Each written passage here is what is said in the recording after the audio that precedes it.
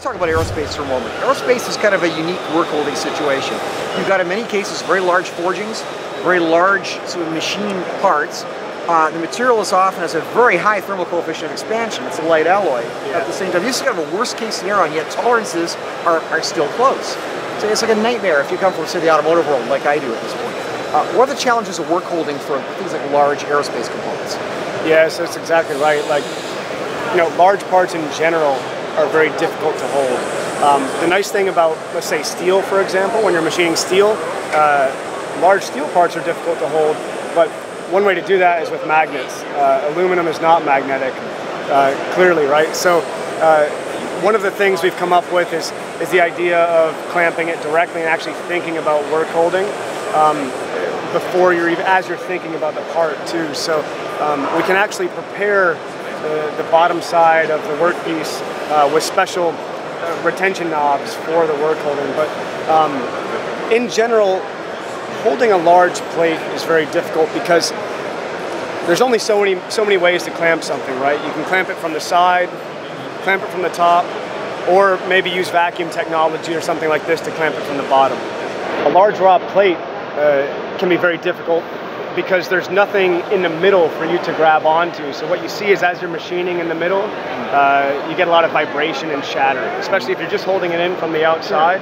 It's like a drum skin, like a drum head. Yeah, exactly. I mean, and if you look at you know, wing ribs or any kind of structural part for the wing, not only is the part really difficult to hold, but you're also machining like 95% of the material away. So the structural components in particular, what we do is we sometimes will prepare the first operation, and make the first operation to prep it for some sort of clamping pins on the bottom side of it, and that really serves to reduce the vibration in the middle of the part.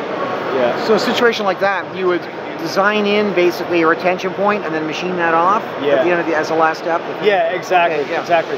But you also brought up a good point about the fact that the thermal expansion properties are quite difficult to deal with because you're trying to locate it with these precision clamping pins, but at the same time the material is wanting to grow. And as you're machining a bunch of material away, it's also trying to flex. So you can't always just work with rigid clamping pins in the material. So it's important to find ways to compensate for that.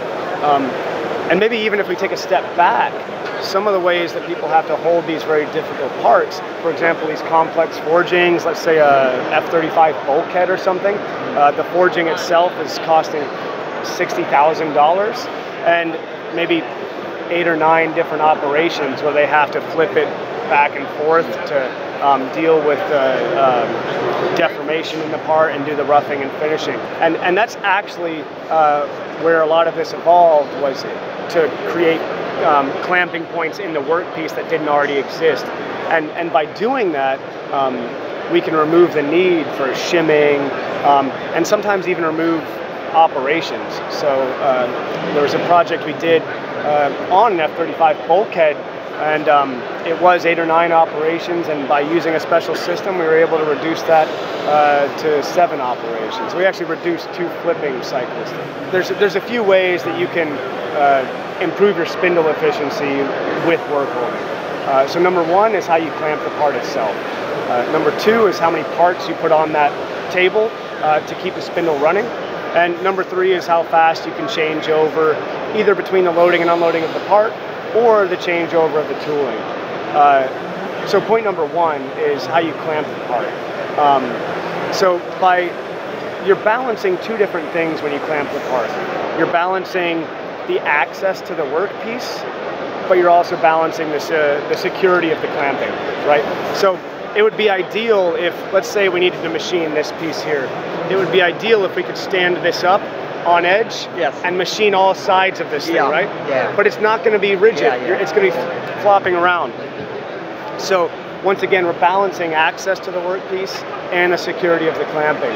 So one thing that works really well is by preparing that workpiece with some sort of clamping pins on the bottom side of it. That gives you a really secure hold, but it also gives you great access to the workpiece.